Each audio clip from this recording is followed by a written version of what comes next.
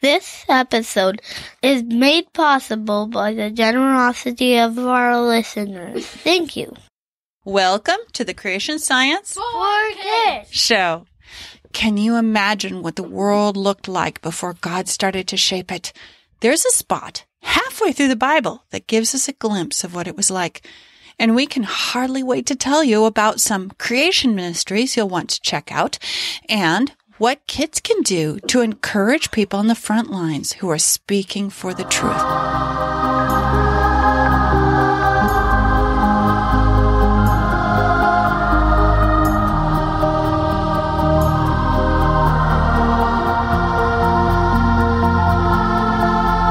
Praise the Lord. I will give thanks to the Lord with my whole heart, in the company of the upright in the congregation. Great are the works of the Lord, studied by all who delight in them. Full of splendor and majesty is his work, and his righteousness endures forever. He has caused his wondrous works to be remembered. The Lord is gracious and merciful. Psalm 111, verses 1 through 4. This is episode 78 of the podcast, where we learn about Jesus, our Creator, and his amazing world. Hi, I'm Sherry Fields, your host, and I'm joined today by my co-hosts, Samuel. Hi. And Stephen. Hi. To follow along with what we're looking at, check out the show notes, creationscience4kids.com/coloring or 078. And be sure to listen to the end for the punny joke of the day. Okay, we're continuing to work through Proverbs chapter 8, which has long been one of my favorites. And this is perhaps one of the most amazing sections to get your imagination going. Here we're going to look at Proverbs 8, verses 24 through 26. Would you read them for us, please, Stephen? When there were no depths, I was brought forth. When there were no fountains abounding with water, before the mountains were settled, before the hills was I brought forth, while as yet he had not made the earth, nor the field, nor the highest part of the dust of the world. Thank you, Stephen. Okay, so do you remember what the I is? Who or what is that? God? No. Do you remember? Adam? It was wisdom. Now, that's one of the things here. Wisdom is referred to as a she, but we know, first of all, in English, we've lost it. If you speak to somebody who speaks another language, you'll find out that all kinds of things, tables and noses and cars are he or she, which is crazy to us, but we've lost it. So wisdom in Hebrew is feminine, but we also understand that wisdom can refer to Jesus. So there are several things here that we see. When did God start using wisdom to create? Before there was what?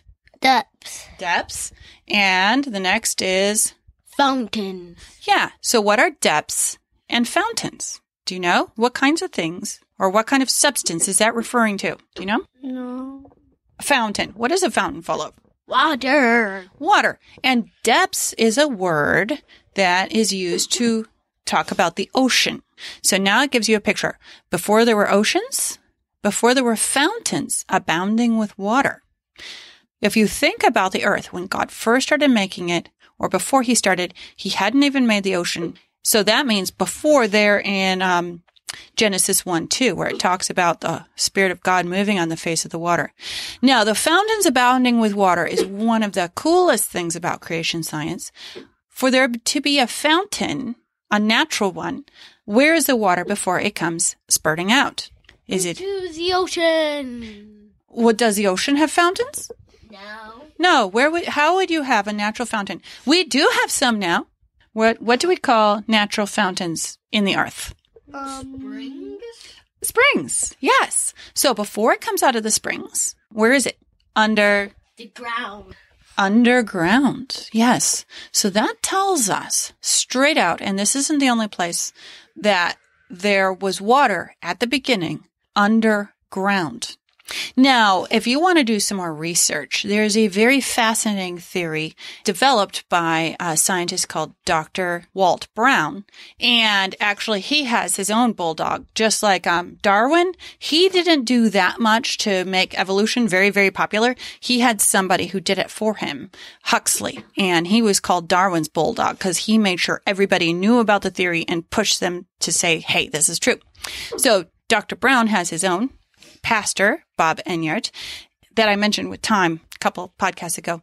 And you can find out more about his theory. It's called the hydroplate theory, which is the idea that when God first made the dry land, it was floating on a huge amount of underground water that came spewing out during the flood, splashed all over and sprayed everywhere. That's how you would get all the fossils.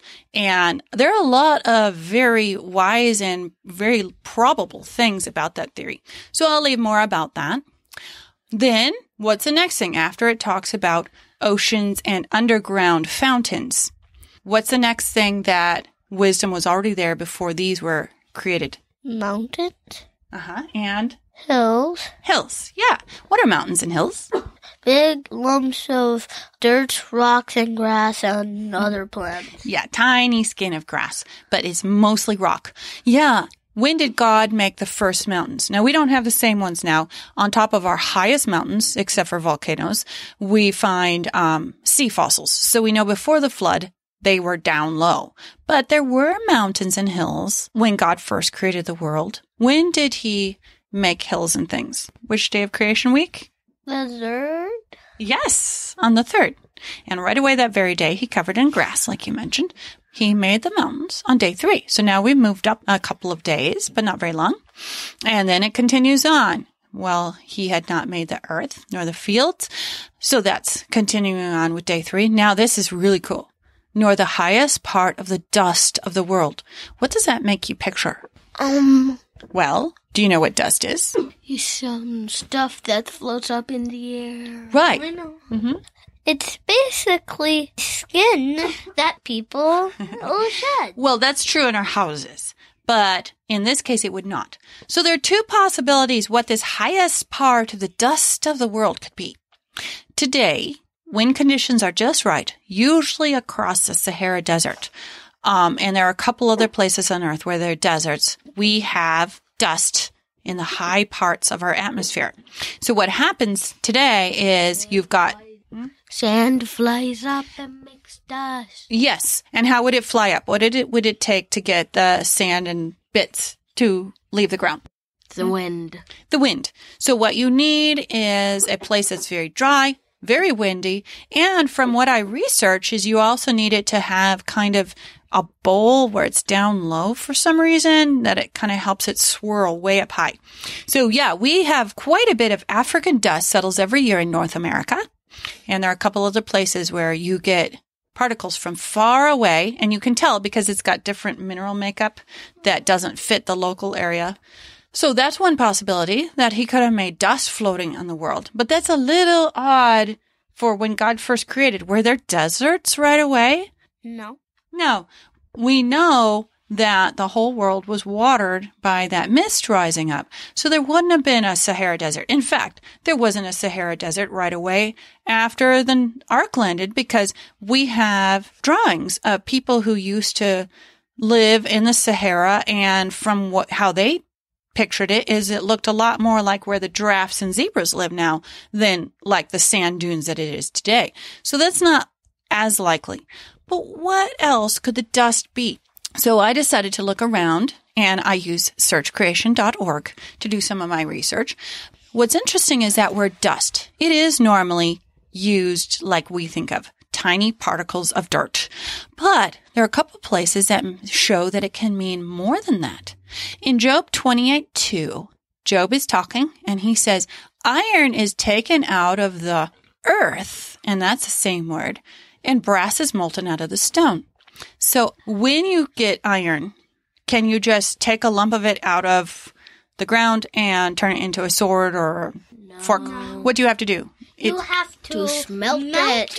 Right. And you put it But in this mold. Do you get a whole chunk of iron and that's all it is? No. No, it's in something called iron ore. Oh, yeah. So that earth, that word dust can also mean ore.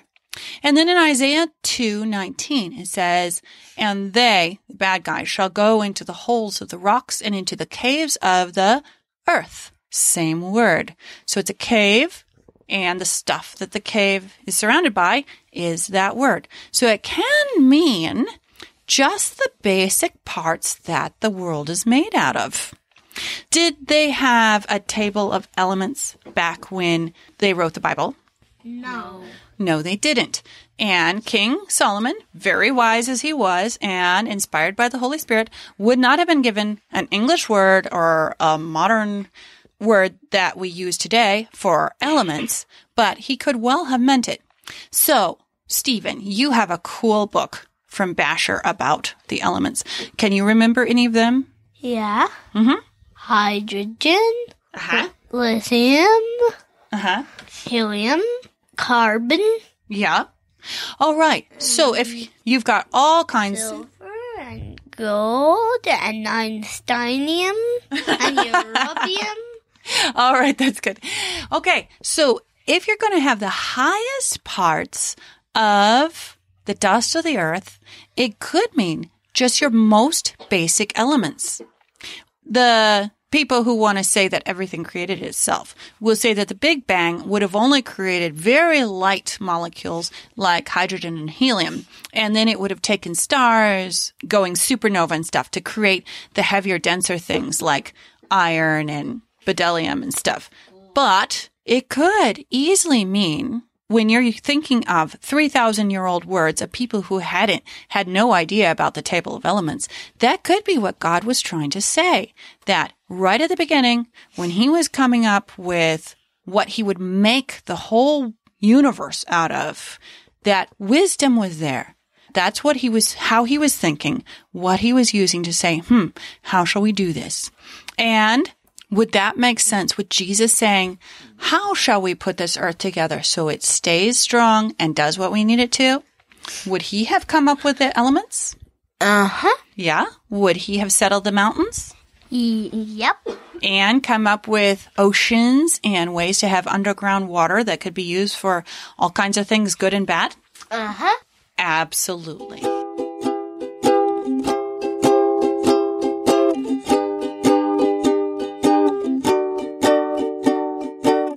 Now, I wanted to share about a couple of ministries, and in fact, that's what we're going to do a bit more of a mashup than we usually do.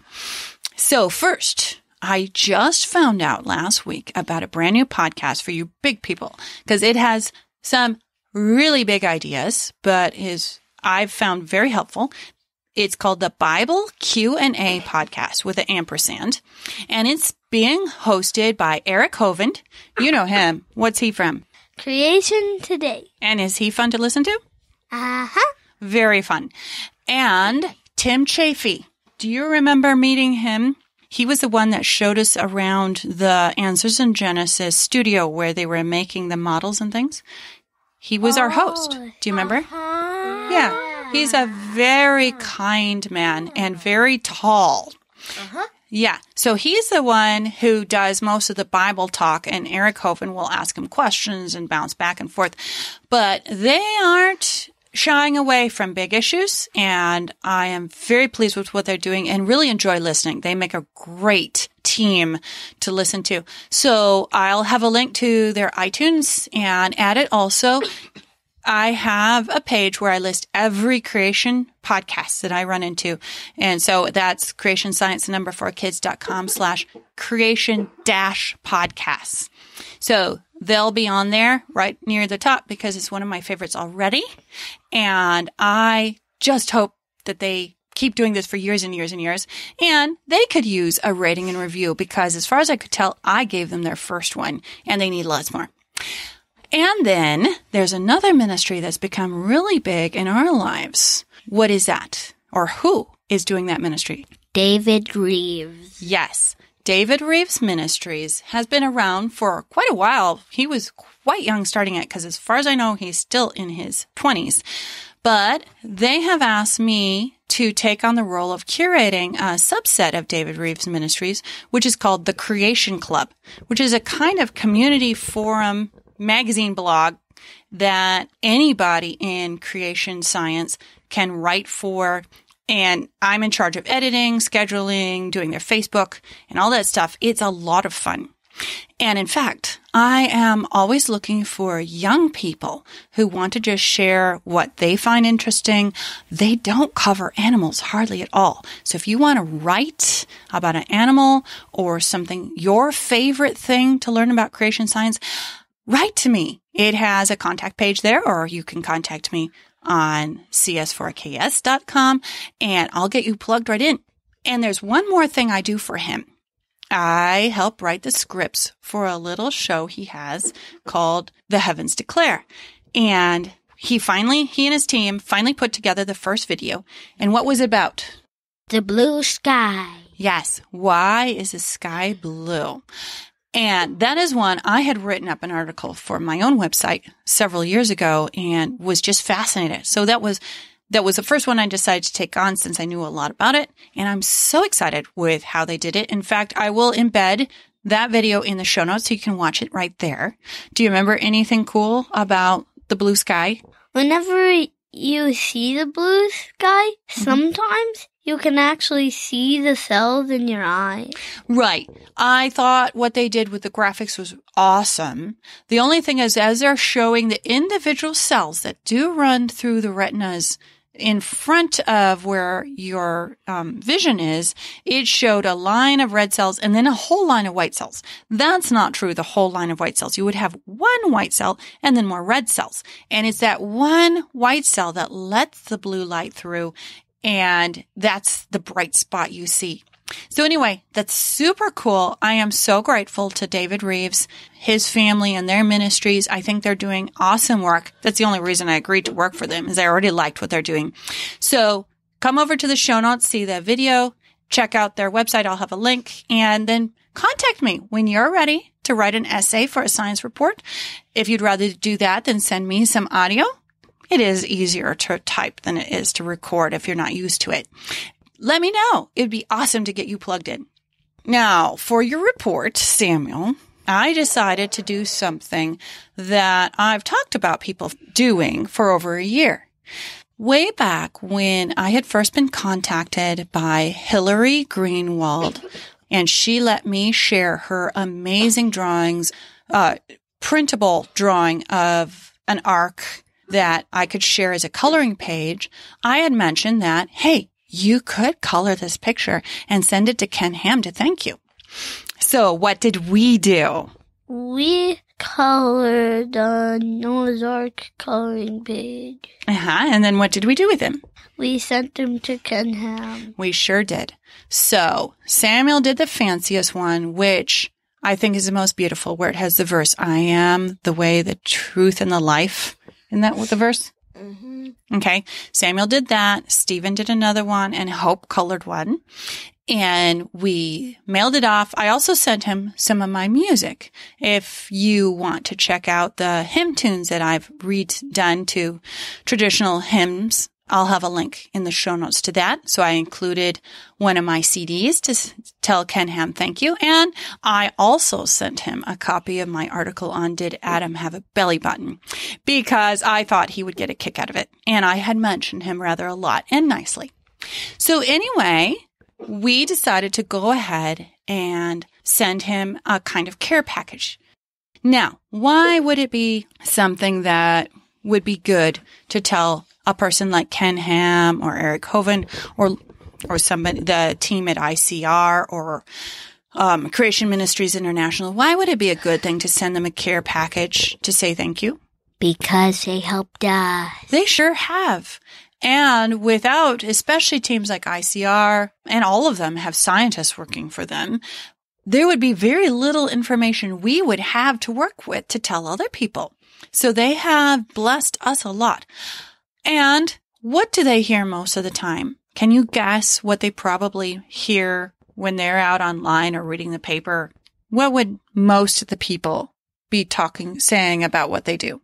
That it's awesome.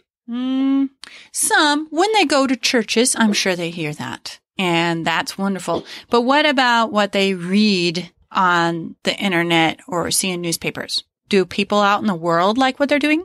No. No, they don't. And there are a lot of people, and they can say some horribly mean things and lie about them and say, like one of the things that I hear the most often, and if they pull it on Facebook, I ban them instantly, but that it's actually child abuse to teach a child about creation, that Jesus made them and that they didn't evolve from monkeys, which is, of course, utterly ridiculous. But that's the kind of thing we hear. In fact, even me, I hear probably at least as often from somebody who hates what I do as I do from somebody who really encourages me. And it really does make me happy whenever somebody messages me on Facebook. So these kind of people really would appreciate it. And what else? When you look at Ken Ham's picture, what does it remind you of? He looks like a grandpa. That's right.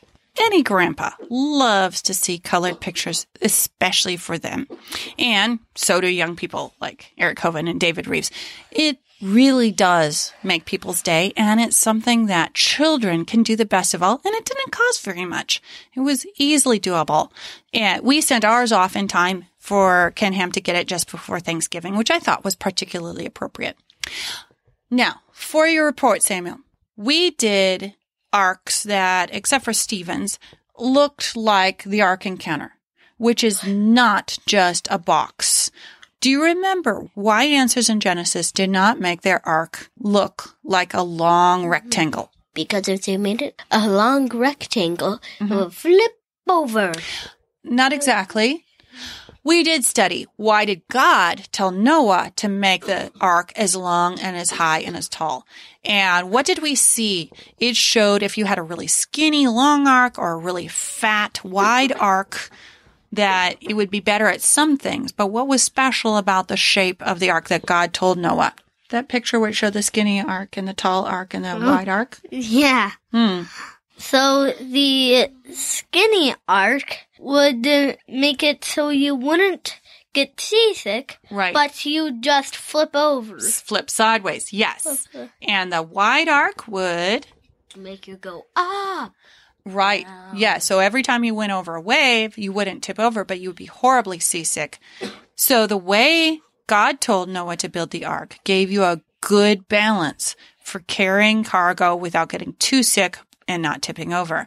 And what about those odd shapes? Like it has that kind of low nose in the front and that fin at the back. Why did Answers in Genesis decide to do that rather than have just a rectangle? Because the top one makes it turn the way that the wind's going, and the bottom one is for the waves to get split. Right. So, like a weather vane, points the direction the wind is blowing because the wind always pushes it until it gets to the skinniest point. And that's what that fin would do, is turn the ship constantly into the wind and then that front. And why? How did they guess that that front prow would be something that would fit the ark, that it wasn't just imagination? Where did they get that idea from? From other ancient boats. Right. When we look at the most ancient ships, they were much better designed than it had gotten like the time of Christopher Columbus. Those were leaky little tubs. But the ancient ships that we find from well before the time of Jesus were well designed and had things like that front prow. There was also something about the way the wood was that would help it in case a giant tree was ripped up and smashed into the side of the ark. Do you remember? Was it just one big log covering the outside? No. It was a bunch of them. Yeah, like a whole bunch of layers. And they showed a cross-section with like 5. And that's also based on ancient historical boats. So they did a lot of thinking. How could you have the ark be flexible and be able to survive rather than requiring God to just rescue them with a miracle? And what about why not a rectangle? Do you remember it said, well, if you're giving the size of this, you could get the idea of a rectangle. Do you remember? A Corvette. Yeah. And what is a Corvette?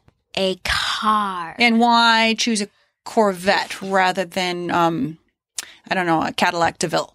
A Corvette is what shape? Is it a rectangle?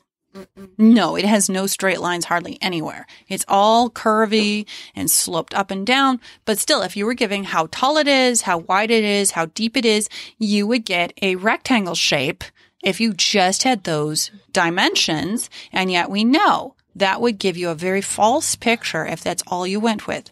So the Bible tells us some information so that Noah would have made the ark the right ratio, but it does not mean it must be a rectangle, bottom, top, sides. So that's why Answers in Genesis ark looks so different from other drawings of the ark. Can we know if the ark encounter is shaped exactly like Noah's ark? No. No. But they did a good guess, and the Bible leaves us plenty of room for imagination. There have been hundreds of novels written about Bible characters because the Bible only tells us enough to believe. It doesn't tell us everything. And when they went to build the Ark Encounter, they had to pick some shape, so they did the work. And do you remember how long ago they had studied what would work best for a ship so that it would be comfortable sailing? Did they do it right when it was time to build the ark? Not 2 years ago. It was over 10 years before. I think it was in 2007. So almost 10 years before they actually built it that they did the study. And I will link to the pages where they talk about it and how Noah's Ark is so well built. Do you remember that room in the Ark Encounter where it talked about other flood legends and the shape of those arks? Yeah. Yeah. It was one of our favorites. Why? What happened to all the other shapes? They sink. Right. If you actually made a ship, those shapes, it would either kill everybody inside, like in Gilgamesh's story from the Babylonians, it was a cube, so the ship didn't actually sink, but everybody inside got shaken to death. And most of the rest all sank. But the way God tells us in the Bible actually works. Because, is the Bible just a legend? No, it's true. It actually happened. True. Yeah. In fact, to close, I recently heard Ben Shetler, he came to our church. He had co-hosted with Eric Hovind on the Creation Today show a few years back. And he was talking about going to New York City and talking to a guy who'd never heard anything about Jesus in the Bible. So he was talking and saying, okay, if there is a God who created everything, how would he let people know what he wanted them to know so that it would work across all cultures and for a long, long time, not just for a few people for a short time? The guy said, I think he'd write a book. And then he kept talking to him. And basically everything he said, God did do. He really did write a book. He really did send Jesus, and we can know the truth. Isn't that awesome? Yeah.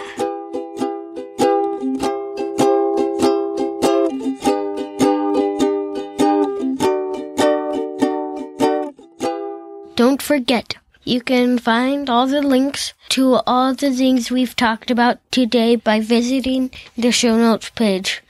Creation Science, 4kids.com/coloring.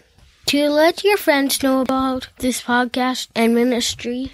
And to connect with all the rest of the things we do with the podcast, stop by the web address I got just for you, cs4ks.com, and find out how to send us your own recording, write us an Apple Podcast review, drop us a note, become a monthly supporter, and see the heart of why this ministry is so important. Oh, by the way, if you or a friend uses Spotify rather than Apple Podcasts or something like that, let them know that this show is available in Spotify. So if getting plugged into something new is too much work, they don't have to. Has this show been a blessing to your family? Running this podcast and ministry isn't free. Plus, it takes a lot of time. We now have a Patreon account where you can help us out, like Pastor Brian Betworth and the Academy of Christian Apologetics for Moms. Thank you. If just a few of our listeners help, even with just $1 a month, it will help cover the rest of our basic expenses, and anything above that will help us improve things for the future. Visit cs4ks.com to find out how you can get involved. Now for an ark joke. What kind of lighting did Noah have on the ark? I don't know. Floodlights. You can laugh out loud. It's a podcast. Well, this finishes up our show for today. Until next time, have fun treasuring our amazing universe and Creator. Thou art worthy, O Lord, to receive glory and honor and power, for thou hast created all things, and for thy pleasure they are and were created. Revelation 4:11.